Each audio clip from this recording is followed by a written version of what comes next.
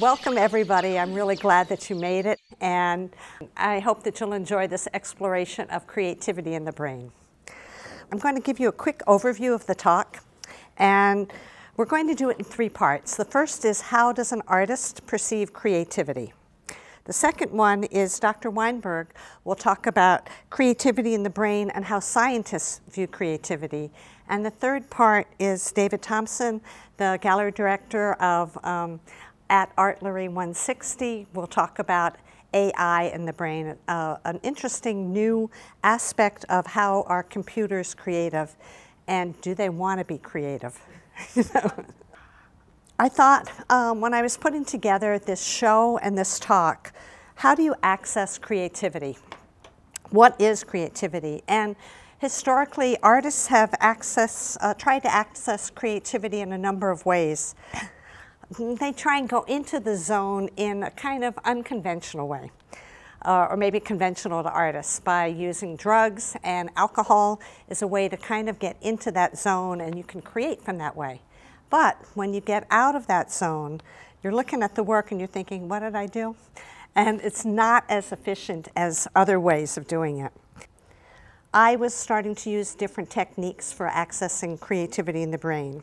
And I began using the techniques of lucid dreaming. That's how I started this whole thing. And I was actually in a couple of shows in art and the lucid dream.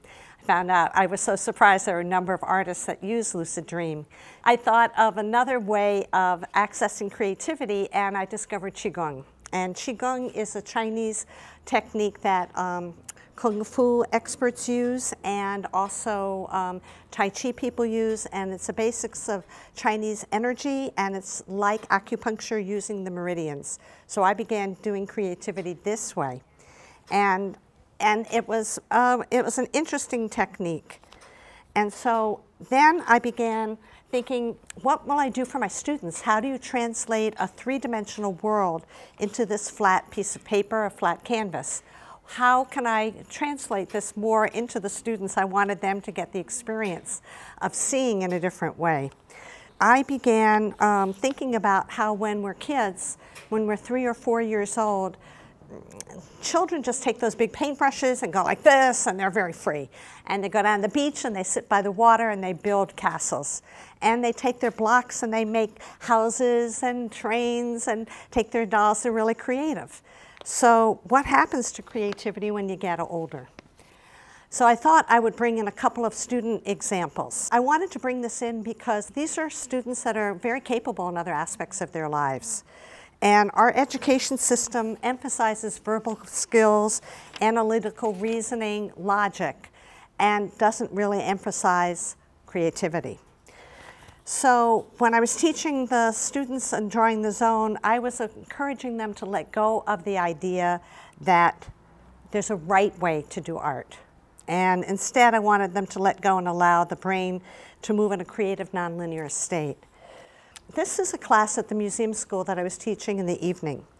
And this is a drawing from Rebecca, who was actually one of my youngest museum school students. She's a high schooler. She'd have her mom drive her in the evening after her camp. She was teaching as a counselor camp, and she would come for this 6-week class.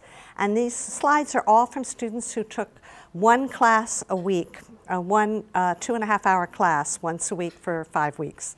And this is her first drawing, and then this is her second drawing.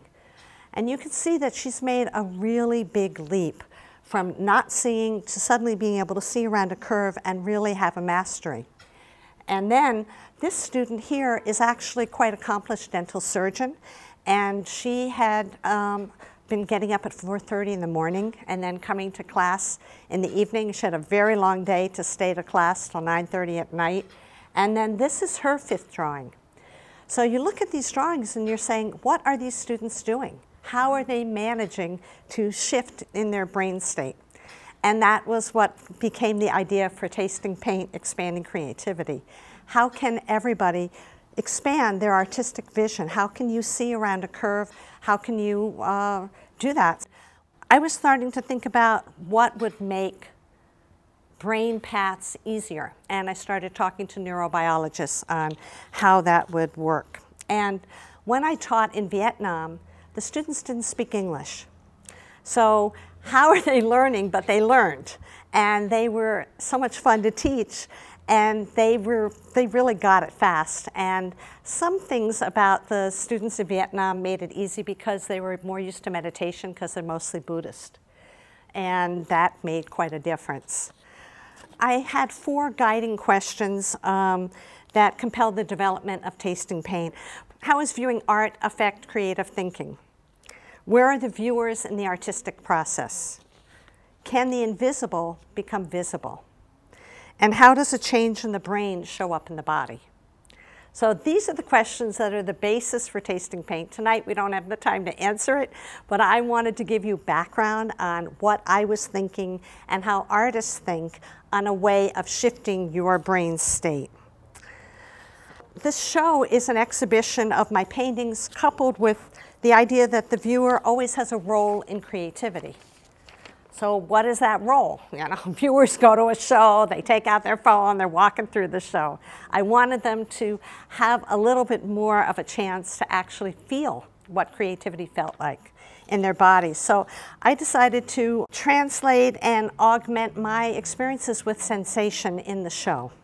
And in tasting paint, viewers have the opportunity to notice what creativity feels like in their own body, and then to scientifically validate the experience.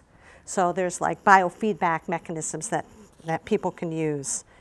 And it's the non-logical, non-verbal, and I said non-logical because when you're not in the creative state, you don't really know what's happening. And that's why I had mentioned being in an alternative state, because when you're creating, you're in another place. And that's why I showed the students drawings. Where is that place that suddenly they can go from not understanding what a box looks like to drawing a beautiful drawing of an onion? I mean, how are they moving there? So the senses help heighten creativity and help you move from one area of your brain to the other area of the brain. And I find that creativity is an adventure. It's a moving into not knowing, because having an answer cuts off all discovery.